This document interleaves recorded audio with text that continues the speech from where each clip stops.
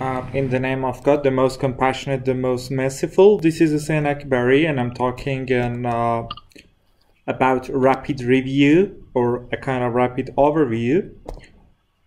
In the name of God, the most compassionate, the most merciful. This is Hussein Akbari, and I'm talking about rapid overview of lab test interpretation for medical students, also medical intern.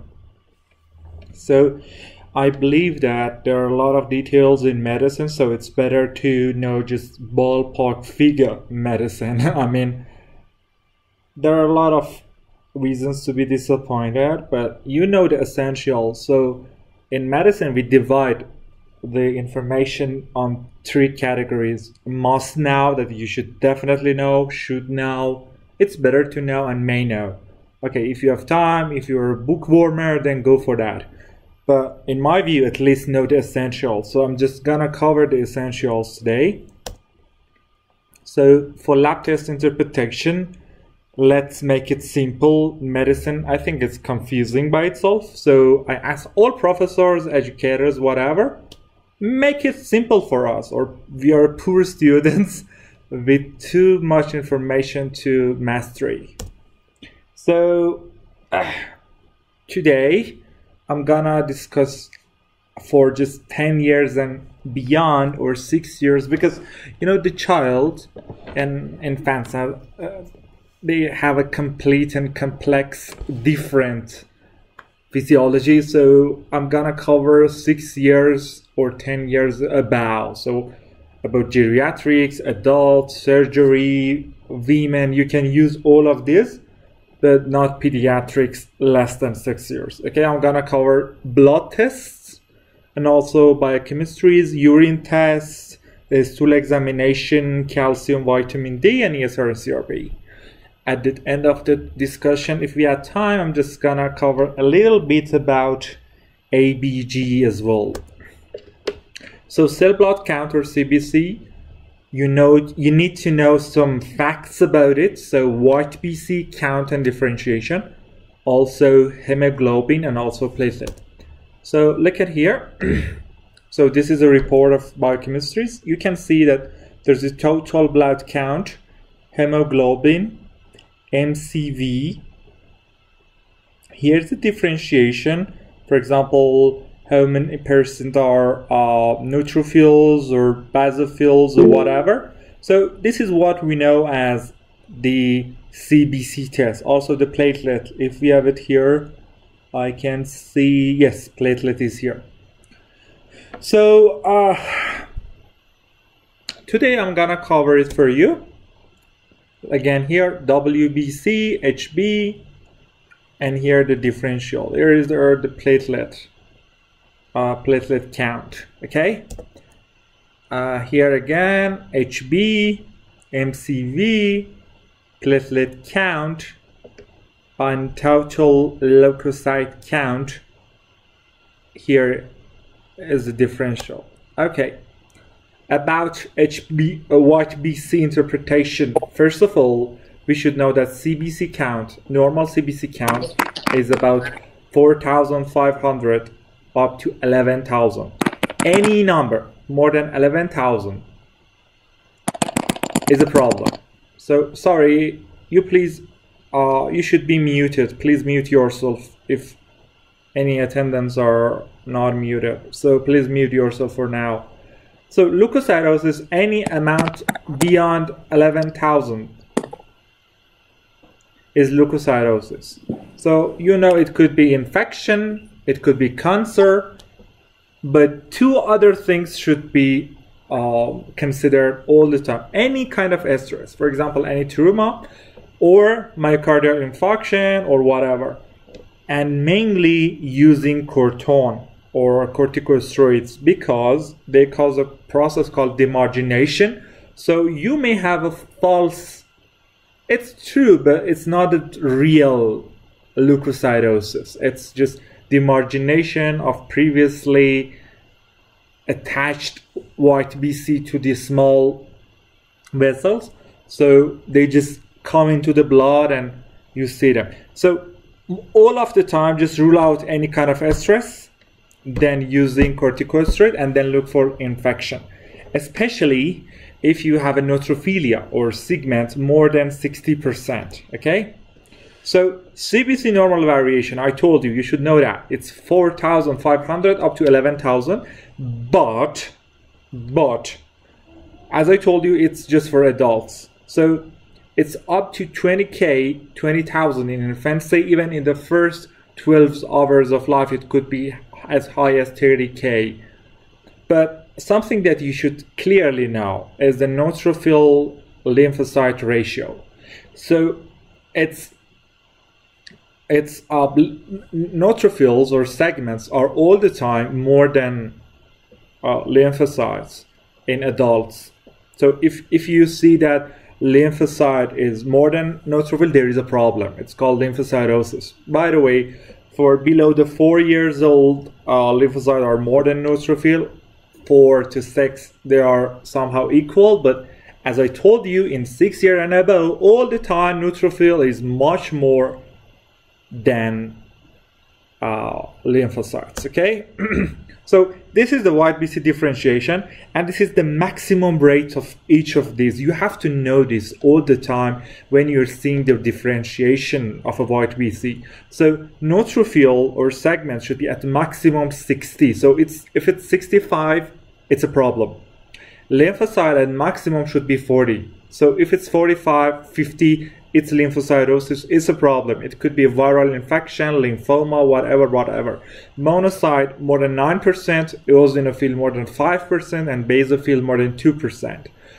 This is really important because, for example, if you see that eosinophil is 7% or 9%, it could be allergic reaction, it could be some kind of worm infection or whatever. Look at here, it's more than 11,000. And it's leukocytosis.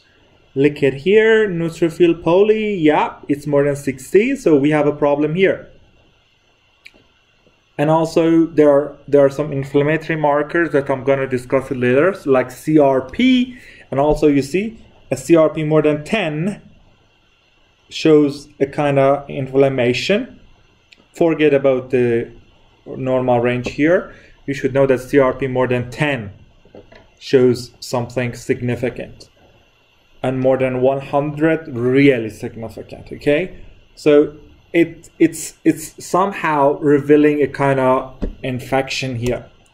Look at here, white BC is between 4,500 to 11,000, so it's normal. And also look at the count. Oh my god, in differentiation we have a problem here because it's more than 60%. So you need to repeat the test first. And if it's again neutrophilia, we may have a problem. Look at here again. Platelet count, new total leukocyte count, it's 14,000. So it's high. We have a problem here. And also to the count, it's more than 60%. So again, we have a problem here. It could be cortisone, it could be infection, it could be cancer, it could be recent trauma or whatever. I'll talk to you later about the platelet count, but as a hint here, mild thrombocytosis up to 500,000, 515, even to the 600,000 could be because of the infection. But more than that, it's not. It should be referred to an oncologist. It could be a cancer or malignancy. Okay, look at here. White BC is about 6,000 is normal, okay? Is there any differentiation? No. Look at here, it's 18,000. It's high, oh my god, we have a problem here. Look at here, it's 4.8 thousand, it's okay. And look at the rates, okay. No problem. Oh my god, eosinophil more than 5%. So we have a problem. We will repeat the test, and if it's again more than 5%, we have a problem here. You see, even with a normal count, you always need to check the diff. So always request a CBC diff. It's more rational, okay? White BC, 15,000. Too much, you see? CRP is 65. So it's again, we have an infection or another kind of problem here. Is there any diff here? I can't see. Also, yes, R here. It's high, and it's crazy because these two are revealing inflammation. So checking together is somehow something that only dummies do. So just check one of them, and most of the time CRP is enough. Okay, I'm going to cover the HP interpretation. So you need to know some numbers all the time. For men, any number less than 14. For women, any number less than 12. And for pregnant women, any number less than 10 shows anemia, okay? So in a pregnant woman, because of the dilution or whatever, the rates come down. In any patient with these hemoglobins, first of all, you should request a retic count as well as a peripheral blood smear all the time, okay? You have to check it. So if the retic count is more than 2.5, it shows that you have a loss. It could be internal loss or external loss. It could be hemolysis or blood loss or whatever.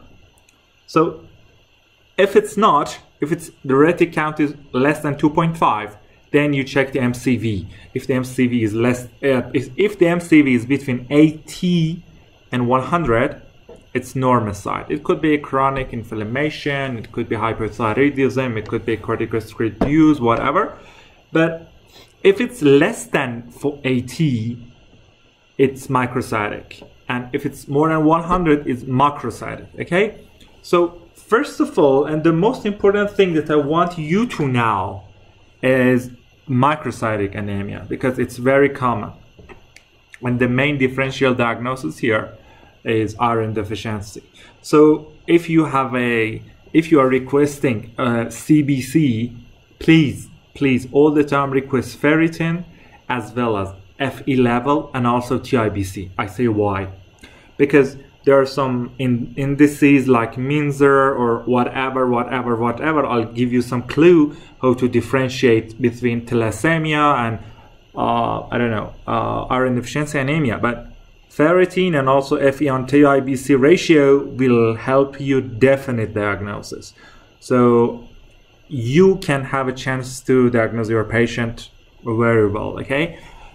So if MCV is less than 80 is microcytic, it could be iron deficiency anemia or thalassemia or many other differential diagnoses here, but I can say all the time request the ferritin level, because iron deficiency can be a sign of, and can be kind of comorbidity, so it could present with even normocytic or macrocytic. So it could be simultaneously folic acid deficiency and iron deficiency, and if you give it folic acid, it would be anemia again, okay? So all the time request ferritin.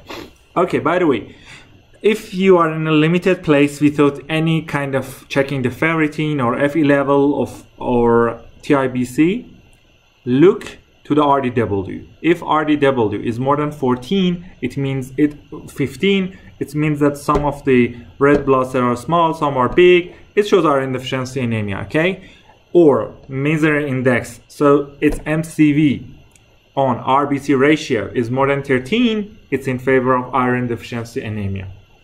But the best thing that I can say is that if you request ferritin and ferritin is less than 30, it's iron deficiency anemia definitely, okay? But ferritin is an acute phase reactant, okay? So in case of inflammation, whatever, it could be false positive and more than 30. So in these cases, you need to interpret Fe on TIBC ratio. And if it's less than 20%, it's iron deficiency again. So for treating this patient, you can give them ferrous sulfate pills 3 times a day up to 6 months, and then check the lab test on a 3 months interval, okay?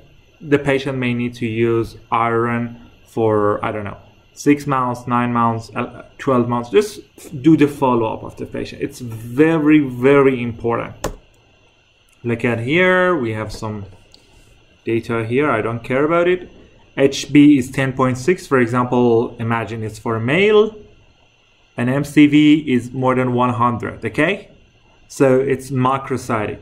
For macrocytic, two important differentials are folate acid deficiency and also folic acid deficiency and also B12 deficiency, okay? But there are many more differential diagnoses, but just please do know this one is at least, okay? Here, look at here, it's, where is the HB? HB is here, 8.6, it's low regardless, is it pregnant woman or man, it's low. Look at the MCV, it's microcytic, okay. If you have here a PBS, look at the here, PBS shows us something, anisocyadosis, hypochromic, macrocytic RBC, whatever. But if you request a ferritin, it would be okay. But if not, look at the RDW. So I'm looking to the RDW. It's more than 15. It's in favor of iron deficiency anemia, or MCV 65 on RBC count. It's roughly less than 5. So it's more than 13. It's again in favor of iron deficiency anemia. Look at here. Eosinophil is more than 5.2 and it's eosinophilia.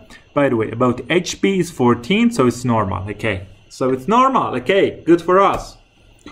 White BC count, it's 11, more than 11,000, so it's high, okay? HB is 10.7, it's normal in a pregnant woman, but for non-pregnant woman and for men, it's abnormal, okay? Look at the MCV, it's more than 100, so the main thing that we're thinking about it is folate deficiency or B12 deficiency. So we request for the test. So if you have a hematologic problem, a nervous problem, B12 is most probable because you may have subacute degeneration or whatever, or we call it a SCID. But if just we have some anemic problems or whatever, possibly folate is a problem, okay? For B12, in case you tested and the lab reports a low B12, there are many things to know, but make it simple, man. You give them B12 ampule for each day for 1 week. So one up to the first week, and then weekly. Again, look for the cause. Is it a pernicious anemia? Is it, I don't know, you have a gastropathy? Why you should have a B12 deficiency? Is it a nutritional deficiency or whatever? But if it's folic acid, you should give them 0.4 milligram to 1 milligram per day. And if your patient has a history of spina bifida or any kind of problem like this, so you may give them up to 5 milligram per day. But for majority of the population, just give them fucking 1 tab of folic acid every day, okay? Look at here. Main corpuscular volume is here. First of all, we are looking to hemoglobin. Oh, it's low for non-pregnant and men. So look at here, it's more than 100. So in this case, we check for B12 or folate acid and then give B12 or folate acid based on this. So you're checking the patients every 3 months, for example. Again here, HB 10.6, MCV 78. It's microcytic. Did we check the ferritin? Unfortunately not. So I'm looking just to the RDW. RDW is CV is 12.7. We have 2 RDW here. So the percentage is 12. It's in favor of thalassemia, but let's do the MCV on RBC, Mainzer index. It's more than 13, so it shows iron deficiency anemia. So for the confirmation, we can do ferritin level as well as Fe ratio, Fe and TIBC, and then calculate the ratio and then give the final diagnosis. You see, it's better to do the ferritin test with the CBC to not to be confused like this. Again, here HB is, oh my god, HB is 21. So this is something awkward, right?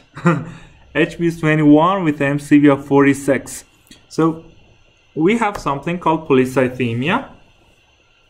I told you in women, less than 12 is anemia, but less than 16.5 is more than 16.5 is polycythemia, means that we have too much cytes, RBCs, and in men more than 18.5. Okay, or to make it simple, hematocrit normal is about 15, so 15 minus plus 2 becomes more than 52 for men, or less than more than 48 in women. Okay, so you have a problem, you have a case like this. HB is this one. You should check for EPO level, erythropoietin level. If it's high, it's okay. It shows that, I don't know, patient smoking, high altitude, whatever, okay? But if the EPO level is low, just refer it to oncologist. It could be a cancer, okay? It could be polycythemia vera or something. So you can do, if it's high or normal, it's possibly environmental causes like smoking, high altitude, whatever. You can do ECG, you can do cardiac stress test, echocardiography, and spirometry. But I want you to know, if you did the EPO level and it's low, it's serious, okay? And you should check for JAK2 mutation. And also, I mean, the oncologist will do that. You just refer it, please. Look at here. HB, oh my god, is 20. So it's more than, or rates, okay? 18.5 in men and 16.5 in women. Platelet count. Normal platelet count is 150 to 450,000. So less than 150, it's thrombocytopenia. Okay. First of all, if you have a patient with coming to your office with the thrombocytopenia, because penia means deficiency and thrombocyte means platelet. Okay. Thrombocytes, sites in charge of the thrombosis, so they are platelet. Okay. First of all, please repeat the test with EDTA. Ask this because some labs use some, I don't know, cheap materials that they just cause aggregation of platelets and falsely report the low platelet count. So EDTA will inhibit it and give you the correct number. Okay. Then check for the history of drugs. Some drugs can cause thrombocytopenia. And surgery, post-surgical thrombocytopenia. Third, look for petechiae, purpura, ecchymosis, and then gently, please, check for liver and spleen, for splenomegaly or liver, whatever. But there is another point here I want you to know, it's an essential. If you have a bicytopenia, I mean that you have a low Vit BC count, or low HB plus low platelet count. It's not something normal. It's bicytopenia, means we have a deficiency in 2 cells, or pancytopenia, all of them. It should be referred, okay? The final point, if you have a low platelet with neutrophilia, it's okay, up to 100, not less than that. It could be a sign of, if you have it with neutrophilia, it could be a sign of infection, okay? Look at here. HB, Vit BC is normal. Hemoglobin is 12.2. So if it's a man, it's low. If it's woman, it's okay. Platelet number is okay. Oh, platelet number is about 100,000, so it's too low. Okay. You should check for repeating the test with EDTA and check it finally what's going on there. Thrombocytosis, I told you before, mild thrombocytosis could be a sign of infection or even iron deficiency anemia. Okay, mild up to 500, but don't do the risk. If it's 500,000 plus 1, refer it. Okay, after checking it again, if it's again high, just refer it because it could be cancer. Platelet count, it should definitely be referred with this platelet count. Okay, white PC is normal. Polycytes, you see, polys are 65. It's neutrophil 65. We have a problem here. We have a problem here. And I will tell that ESR is age dependent, so having a reference range for ESR is crazy.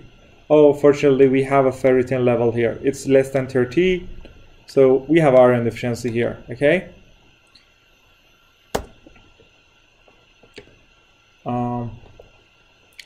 RBC, HB is 12.5, so it depends on the gender. If it's female, it's okay. If it's male, we have the anemia here. An MCV, it's normocytic. Platelet count is normal.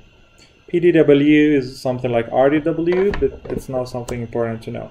Okay, ferritin review for the last time. It's an iron binding protein, also is acute phase protein. So if ferritin is less than 13, it's definitely iron deficiency anemia. If infection, there is an infection, it could be misleading. So please, please, please, please, for the sake of God, check the serum iron and TIBC simultaneously, and you will have a diagnosis here. FE on TIBC is less than 13 or less than 20 here, the ratio. But here, ferritin is high. You see, it's possibly because of a problem.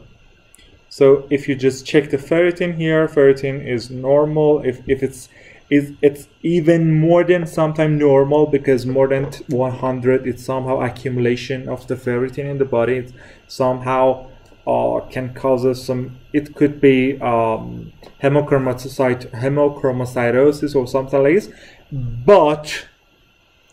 But if you calculate this, it's less than 20%, and this is iron deficiency anemia again. Ferritin 2.5, definitely. And if you check the ratio, it would be less than 20%. Sorry. Here we have ferritin less than 13. So less than 30, iron deficiency anemia, definitely. Okay, let's move to the next test. After CBC, you need to know thyroid function test. For the sake of God, I need you to know this. Only 2 points. The normal TSH level is about 0.5 to 4.5. And any change you make for a patient, for example, increasing the dose, decreasing the dose, whatever you do, check it please 6 to 8 weeks later. Okay, so we have something called clinical hyperthyroidism, clinical hypothyroidism, subclinical and subclinical hyperthyroidism, subclinical hypothyroidism. Okay, don't make yourself confused. Okay, if the TSH is more than 4.5, it shows hypothyroidism. Okay, if you have a low T4, then it's hypothyroidism definitely, and you should give them with levothyroxine 100 micrograms or 50 micrograms. It's out of scope of here how to prescribe it, but it's very simple. Okay, I'll tell you later. If you have a TSH more than 4.5 and normal T4, it's subclinical, so you need to give them half dose of levothyroxine. If their age is more than 65, they have a cardiac problem, whatever, okay? So if the TSH is less than 0.5 and you have a high T4 or T3, because we have a T3 thyrotoxicosis as well, it's again definite hyperthyroidism. You give them methimazole 10 milligram 2 times a day. So if you have a TSH less than 0.5 and T4 and T3 are normal, you don't need to treat it. But if the age again is more than 65 or the patient has cardiac problem, you should give them methimazole 5 milligram BD. It's again half dose, okay? But for subclinical, most of the time, if it's not, I don't know, there is no cardiac problem or the age is not more than 65, you can just repeat the test again in 1 to 3 months. So for the sake of God, you should only know that TSH is somewhere between 0.5 to 4.5 all the time. Just know the range, okay? And do the follow-up with any change 6 to 8 months later. Look at here, look at TSH. Oh my God, it's more than 4.5, okay? And this is low, so we have a real hyperthyroidism. TSH is in the normal range, it's okay. Lipid profile. The first thing that I want you to know about lipid profile, you expect it to be impaired in, I don't know, elderly population, those with bad food, I don't know, junk food, too much, not bad foods in one word, and sedentary lifestyle, Coach Plato people or whatever. But I want you, for the sake of God, if somebody about 18 years or 20 years comes to your office with a high TG or low, I don't know, HDL or high LDL, the first thing you should think of is a problem with thyroid. So if you give them atorvastatin or something, it won't work because there is a problem in thyroid. So for the first thing you do for this patient, young patient, comes to your office with hyperlipidemia, is testing of the thyroid. Please do the TFT test, okay? You may need to treat it simultaneously with atorvastatin or a kind of vastatin, but the first thing that you should know is that for the young population, you should first rule out thyroid problem. Look at here, TG is, the normal range for TG is less than 150. So it's 153, it's borderline, but more than 200 is high, okay? For HDL, it's 40, and for LDL, I'm gonna cover it later. So TG, more than 200 is hyper TG, 150 to 200 borderline, and less than 150 is normal. High TG could be a cause of pancreatitis, so you should treat it. By the way, high TG problem with impaired lipid profile, whatever it is, it could be it could occur with X or metabolic syndrome. So please check the hypertension of all extremities, both hands, both arms, and also femoral, okay? Do this, please. Be careful about fatty liver and also diabetes. There is a controversy about being in a fasting state or not, but please ask your patient to be fasting until we have more powerful evidence to discuss about it. By the way, when we are treating a patient, you should know that we have some goals, okay? HDL should be more than 40, TG should be less than 150, and HDL should be less than 100, okay? So if your patient has a risk factor, I don't know, problem, recent angiography or diabetes mellitus or whatever, you should lower it up to less than 70, the LDL level, okay? But if you want to start treatment, there are different guidelines, but most of them says that for LDL, if it's more than 190, you have to start drug. There is no place for, I don't know, regimen or doing exercise or whatever. They could be done, but in parallel with that. But if your patient again has risk factors, hypertension, diabetes, fatty liver, whatever, you can even start the treatment with less than this level.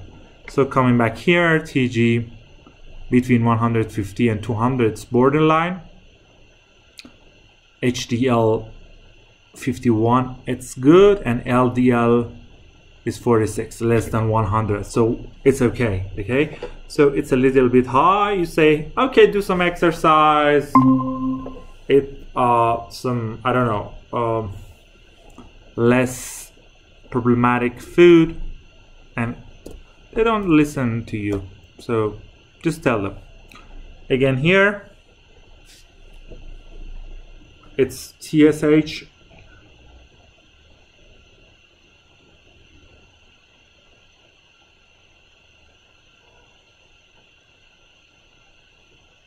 Sorry.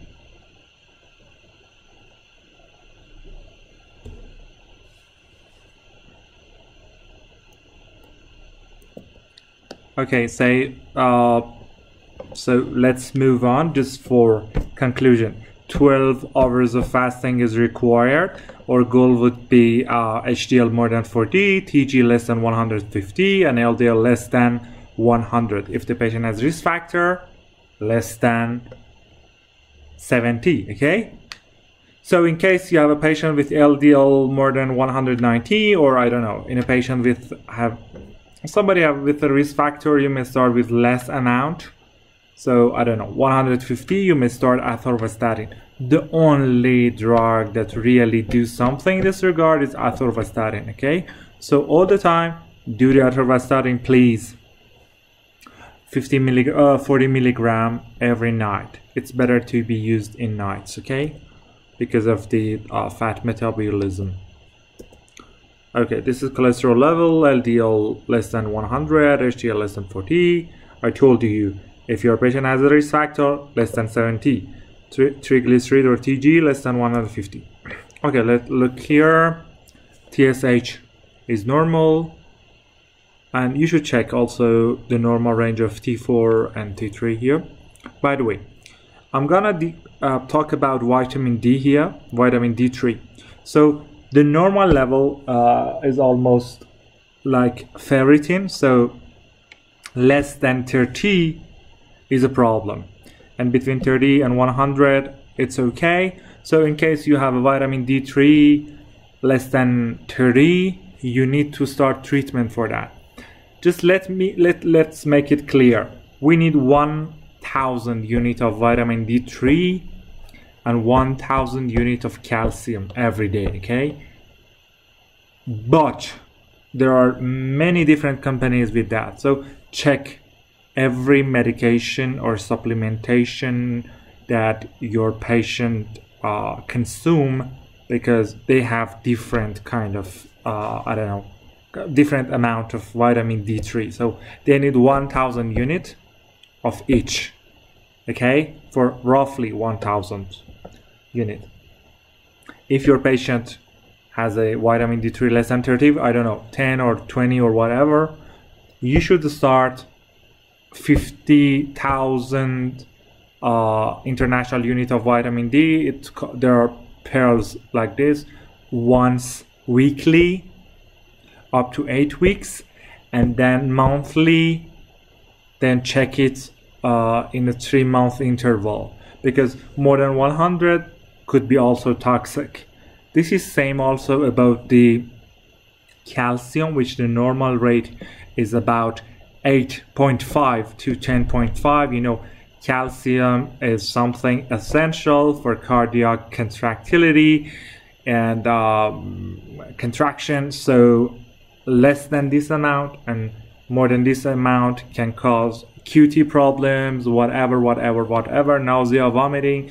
But the main problem is cardiac problems. So if you had hypocalcemia, it's an urgency. Okay, you need to give your patient calcium gluconate, most of the time 10 cc of 10% solution, but it's out of scope for now. And if your patient has hypercalcemia, you need to dilute the blood with normal saline. So make it simple all the time, for the sake of God, because the main protein that calcium can binds to is albumin. You have to check the albumin level and correct the calcium rate. Do not treat the patient who doesn't need a treatment, please. So correct the calcium level and check the corrected calcium. I'm gonna talk about it. Okay, ferritin is normal, vitamin D3 is less than 30, vitamin deficiency 8 weeks, 1 pill per week, then 1 pill each month. Check on the 3rd month. Okay, so any patient coming with using cortisone is too obese or have musculoskeletal complaints, check it. 1000 of each vitamin D and calcium. Give vitamin D 50,000 per weekly for 8 weeks, then monthly. Check the level in 3 months, because it's a fat soluble vitamin and it can cause toxicity. About the calcium level, for the sake of God, all the time check the albumin simultaneously and with this equation. So you need to check this, and also I told you how to treat it roughly. Okay, so here we have a vitamin D3 less than 30. It's somehow less than 30, so we started treatment. Here is less than 30, we started treatment. Okay, here 4.6. oh my God, if I have to start, we should do something for this patient. Even in these days we have COVID-19, and the studies are showing that some patients who are having a better level of vitamin D have a better chance for survival in case they got COVID. Okay, let's talk about renal function test. You should know that the BUN up to 20 is normal, and creatinine 1.2 in men and 1.1 in women is normal. But all the time check the GFR, because it could be misleading sometimes if you just want to rely on creatinine. So if your patient has a GFR less than 90, it's a problem. Refer to the internist. Okay, it's a problem. So the most popular equation for calculating the GFR is Cockcroft. You see that, you already knew that. Just you should multiply it by 0.85 if the patient is female. So you should know that it's age dependent, also gender dependent, and also weight dependent, and you calculate it. But if it's less than 90, whatever it is, it's a problem with the kidney. Let's go to the CRP and ESR. I told you already that there are inflammatory markers. It's somehow a false routine here that we are checking them simultaneously, but you should know that in inflammation, ESR goes slowly up and then comes slowly down. So in long follow-ups, it's better to use ESR, and also in SLE, lupus, and also bone inflammation. Otherwise, check one of them, and I think in my view CRP most of the time is better. Some labs just report it quantitatively, some qualitatively. So always ask for quantitative to give you a number. I told you why. Because less than 10 for CRP is normal, 10 to 100 is moderate increase, and more than 100 it's something serious. It could be TB, it could be malignancy like lymphoma, it could be infection, So it's, and also angiitis, like temporal angiitis or giant cell arteritis. So we have 4 differentials to rule out when we have a CRP more than 100. Okay. The other thing I want to mention is that there is no reference range for ESR, and you should calculate it by the gender and also the age. So age divided by 2 in men is the maximum expected ESR. Age divided by 2 plus 5 is expected ESR for women. So if you have women 40 years old, it's 40 divided by 2, 20, and then plus 5, 25 is the maximum. So if it's 30, then it's abnormal. For male with same age, 20 is normal. Okay. So here CRP is quantitative. It's 13, so it's moderately high. Okay. Look at here, ESR is 79, but you see there is a reference rate here, but it's not true. For example, if the patient is 60 years old, then the reference rate should be at maximum 30 if it's male, or 35 if it's female. So this is the ESR test. You see that vitamin D is okay. C-reactive protein is also 3+, so it's something serious here.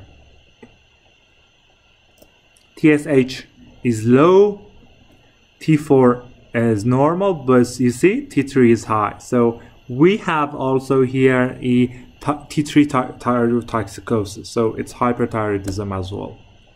So they are acute phase reactants, or they are markers of inflammation like ferritin, malignancy, whatever. ESR is highly insensitive comparing to CRP. So 2 useful places for use of the ESR, SLE and bone-related inflammation. ESR slowly rises and slowly diminishes, but CRP going sharp, coming down sharp. Max expected ESR is age divided by 2 in men, age divided by 2 plus 5 in women. CRP is not age dependent, is not gender dependent, and this is superb. So check the CRP, I think it's more rational. CRP more than 10 is high. CRP more than 100, it's serious. Consider bacterial infection, TB, malignancy, and also please angiitis, especially in those who have some problems in vision or have some throbbing pain in their zygomatic area. Okay. So checking both of them is something crazy that's usually being done. Here CRP high, again CRP 3+ high, and also here at the top you see ESR is 75. It's 79, so it's high again. ESR is 75, and the age it's in Persian, so age is 30. So we don't have the gender. By the way, if it's a male with 30, the maximum is 15. If it's a female, the maximum is 20. But 35 is high for both of them. And you see the CRP is 3+, so it's something serious. So 3+ is somehow showing us that it's more than 100 quantitatively, but all the time please request a quantitative CRP.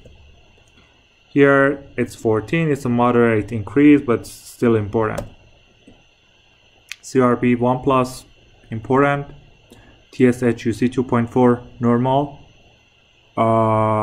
Creatinine less than 1.1 in women, 1.2 in men, so it's normal. Cholesterol TG normal. Go to the CBC, white BC is normal. HB is more than 14, normal. You see, ESR is 25, and we should know the age of the patient. For example, if this patient is 50 years old, 60 years old, this number is normal, okay? But we have CRP here 1 positive, so it's not normal, by the way. So let's go to the liver function test. I'm not going into details for that because there are many details to know, but I need you to know three things from this, okay? First of all, for acute fulminant hepatitis or something that has acute process, your patient is in shock or whatever, AST and ALT or something like this could be misleading. So in fulminant hepatitis or something that has a very acute phase, you need to check the PT, which is related to vitamin K, which is related to acute function of the liver. So check the PT-INR. And for chronic problems that you want to check the chronicity, check the albumin. This is very, very important point that is most of the time ignored.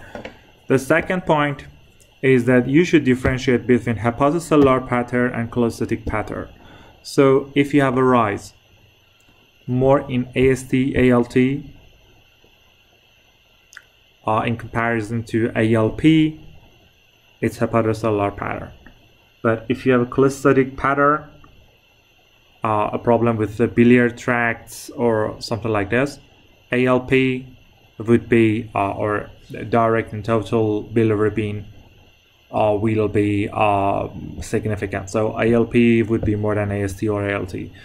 And because ALP, there are a lot of tissues with containing ALP, so for confirming that it has the liver source, you should check the gamma glutamyl transferase GGT or alpha 5 nucleotidase to confirm that it's from a liver source. By the way, the third point is that for example, here you see ALT, AST, ALP, okay? So these are all in normal range except ALP, okay? But check it. GGT is normal. So ALP is high because of another reason rather than the liver. But at the same time, you see the albumin is low. So we have a chronic problem possibly with liver. It could be, I don't know, nephropathy, whatever, but it could be also a problem with liver. We should check it as well. By the way, if you have isolated bilirubinemia, so increase in bilirubin, okay, the total more than 1.5 is significant. And if the direct to total ratio is more than 15%, is direct bilirubinemia. So if it's not, then it's indirect. In case it's indirect, first of all, you should exclude hemolysis with checking the retic count and if available, haptoglobin. Okay, so haptoglobin would help you, and also retic count for the hemolysis. I told you already, if your retic count is more than 2.5, it's sign of hemolysis. Okay, but if your patient has the it's negative for hemolysis or whatever, it could be Crigler-Najjar or Gilbert. So they are somehow benign. If it's up to 5, it's called Gilbert or Gilbert. It's okay. It happens. So if you do fasting, something like this, it may cause you some kind of jaundice, but it's okay most of the time. But if it's more than 5, it's Crigler-Najjar. It should be treated with phenobar. Please refer it to a nephrologist. So if it's more than 5, it's not direct, refer to nephrologist, and there is no hemolysis. Okay, but directs, they are mainly in adults. It could be Dobbin-Johnson or Rotor syndrome, but in infants it could be a sign of sepsis or something like this, and it's really serious. I'm not going into details for this, but as I told you, if the ALP is more than 250 and more significant than AST-ALT, then you have a problem with the bile ducts or something like this. So check the gamma glutamyl transferase. If it's high again, it's a liver problem. So do the sonography and then check related factors. Again, for example, here we have alkaline phosphatase 59, which is normal based on the range, but gamma glutamate transfer is high. But you see, the ALT and AST are increasing more than ALP, so it's a hepatocellular pattern. You're going to address it. We have a problem here, okay?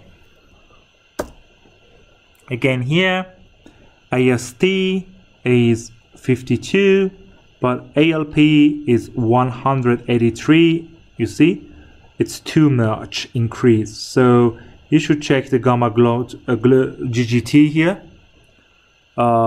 It's normal. The bilirubin total is less than 1.5.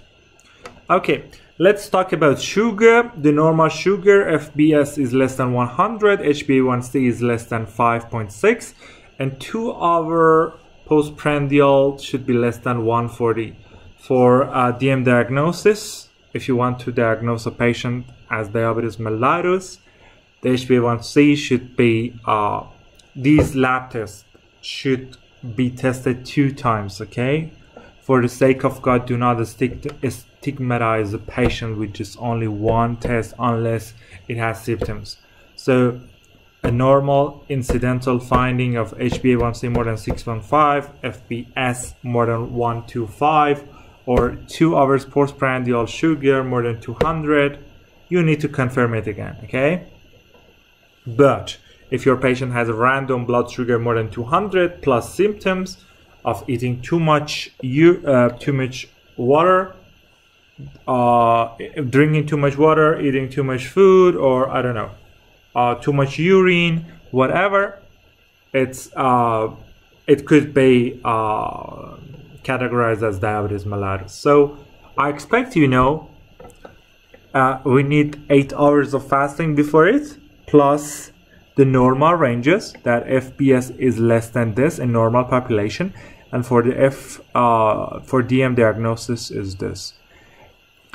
There's a category between them. For example, FBS about 110, so it's between these two.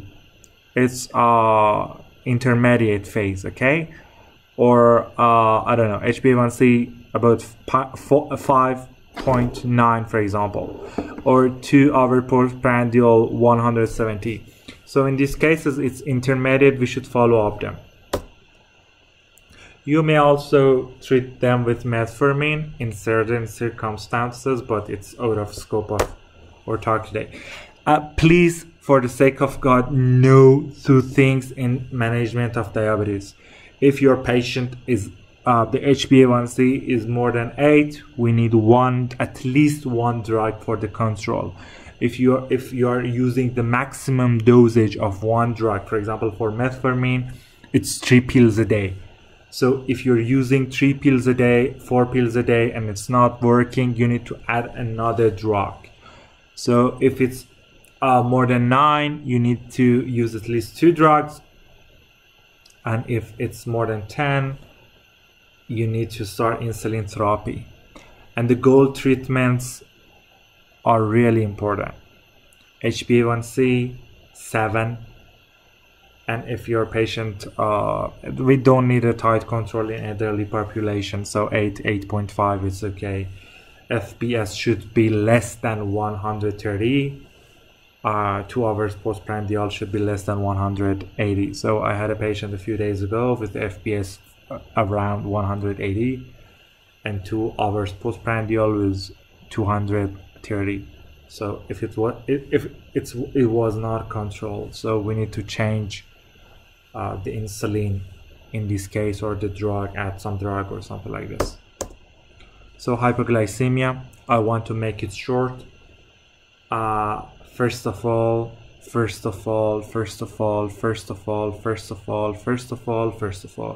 ask for the cause. If they have used insulin wrongly, or they have used the pills wrongly, or suicide attempt or something like this, you need to admit the patient. So in case of insulin use, you should admit it because of the half time of the drugs, at least for 1 day. And if they have used some, I don't know, glibenclamide or something like this, at least 3 days the patient should be admitted, because it's a life-threatening condition. Okay, so I assume that, I don't know, your patient didn't use any food or something like this and now became hypoglycemic. What should you do? So you should start treatment for normal population if the BS is less than 55 or 50, and in diabetic patient you shouldn't let them come less than 70. Okay, so if it's the patient symptomatic but still alert, just dissolve, I don't know, 10 pills of sugar in water, or 50 cc of 50% dextrose, and then you should use maintenance as well. But the life-saving one to prevent seizure and other sequelae is the 50 cc of 50% if your patient is not conscious or the blood sugar is too low. So you use it as a shot. Okay, you may repeat it again. Okay, let's move to urine analysis very fast. So I want to talk about 2 things. You should know 2 things about it. The first thing is that everything should be normal. And if you have epithelial cell more than 10, or many epithelial cells, some references mention that you need to test. And if you requested a culture and it's more than 1 bacteria, it's contaminated. And the second main point is that if your patient is febrile or did exercise prior to the testing, it's not valid. It could be misleading. So try to control the fever and then get the UA in case it's required. Any abnormality, again, repeat the test, because you need to confirm your diagnosis. Okay, so let's start with it. Some references says that the normal volume is 600 cc to 3 liter.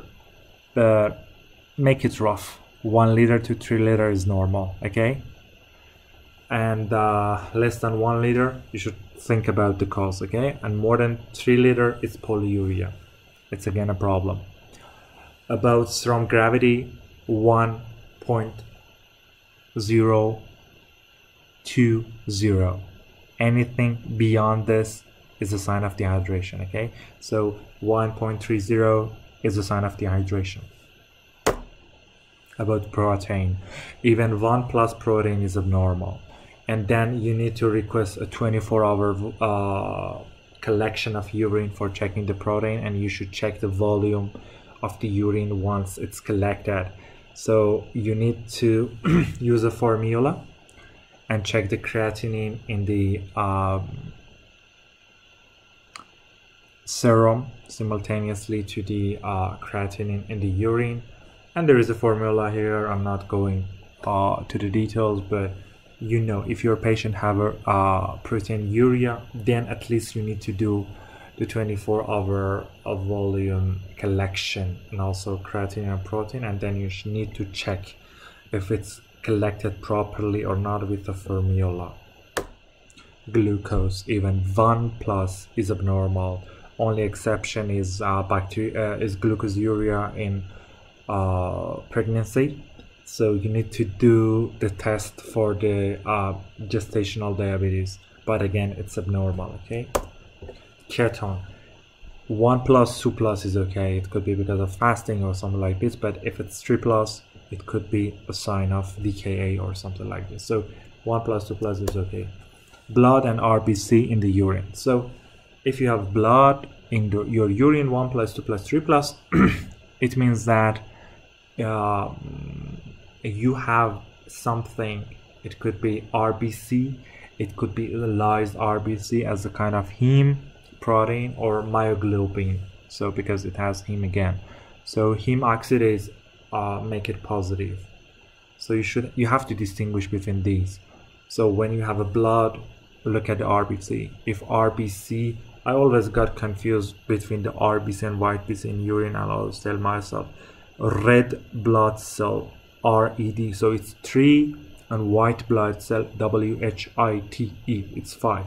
So 3 and more is abnormal for RBC, and for white BC 5 and more is abnormal. Okay, so if you have blood in your urine and RBC, for example 4 or 5 or something, it's a problem with RBC. Okay, it's real hematuria, so you should exclude a few things: recent surgery, menses if your patient is in menstrual period, and also a stone. Or if you have white BC more than 5, and urinary symptom like burning in urination or something like this, it could be an infection. Otherwise, it needs a referral. Okay, so it's very important to exclude recent surgery, the patient in menses or having a serious stone, and no urinary symptom or normal white BC. It's a problem. So real hematuria is something important. If the age is more than 40 or 45 and the patient is smoking, you should consult with urologist for malignancy, for example bladder malignancy. But if it's not smoking and age is less than 40, refer to a nephrologist. Possibly you have a problem with lupus or something like this, hepatitis, whatever, glomerulonephritis or something like this. But if RBC is less than 3, it could be hemolysis, so check the red count, or if it could be rhabdomyolysis, check the history. For rhabdomyolysis, check the CPK level. Okay, cast and crystals. Any cast is pathologic. So cast is accumulation of the cells or whatever. It's a problem. I'm not gonna talk about the different cast, but cast is a problem. Take it serious. Also about the crystals, there are many crystals. Some of them are pathologic, some of them are normal, but 2 of them are really important to know. First, uric acid, and second, cysteine as an amino acid. So if you have these ones, these are abnormal, they are threat, and you should refer them to the specialist. Okay, let's move to the bacteria, white BC, leukocyte esterase, and nitrate. So nitrate and leukocyte esterase are showing infection, bacterial infection. So, and also white BC more than 5. So if they are coming together with urinary symptoms, it's most of the time a problem with the infection. But you should exclude pyelonephritis all the time. So if you have white BC and above, it's pyuria. If no bacteria, no nitrate, no symptom, no systemic problem, it's a straight pyuria. It could be interstitial nephritis, whatever, refer it. Okay, but if the nitrate is positive, leukocyte esterase is positive, and you have bacteria, it's infection. Okay, in female you can treat it, in male again refer it. But for the sake of God, listen to this point. If you have nitrate positive, leukocyte esterase positive, and bacteria positive, if you have flank pain, if you have fever, if you have nausea, vomiting, is not a simple lower urinary tract infection. It's a pyelonephritis and you need IV antibiotics. So do not treat the patient and refer it to the nearest hospital. But if there is no fever, there is no flank pain, there is no costovertebral angle tenderness, or I don't know, nausea, vomiting, no systematic problem, it's just only dysuria, I don't know, some lower urinary tract, it could be cystitis, whatever. For women, you may need ciprofloxacin 500 milligram for 5 to 7 days. But for men, do the culture all the time if possible, because, and also do sonography. You should say, what is the problem that a male can develop this one, okay? And UC, a midstream UC, more than 100,000 chloriniformic unit is a sign of UTI. Let's move to the stool exam. To make it simple, more than one white BC, more than one RBC is abnormal. If you see a fat droplet, is abnormal, and you should ask for a collection of the 24 hours of the feces, and if the fat is more than 7 grams, it's a problem again. It's dangerous. We need to work for it. If you have mucosa in the stool exam, it could be a sign of colitis. Again, it's important.